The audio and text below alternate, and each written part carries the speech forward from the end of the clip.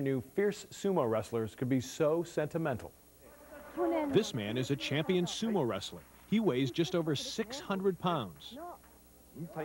His nom de sumo is Konishiki. His real name is Salava Adesano.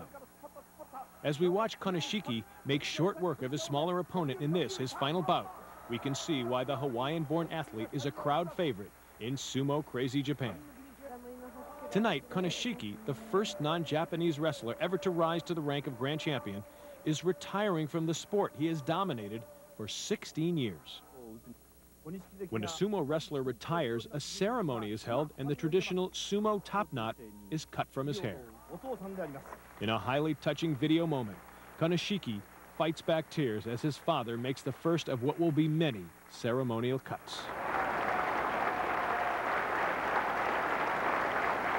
Another Hawaiian expatriate, champion Akibono, gives the top knot a snip.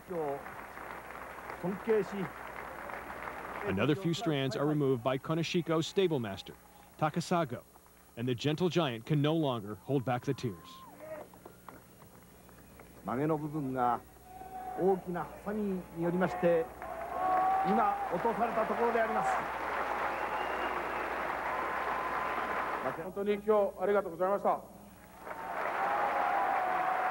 Konishiki thanks the fans for their support during his long career.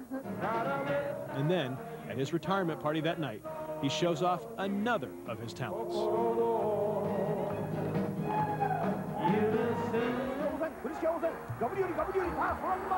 Although his wrestling days are over and his top knot is gone, Konishiki's accomplishments in the ring will never be forgotten. A legend in Japan.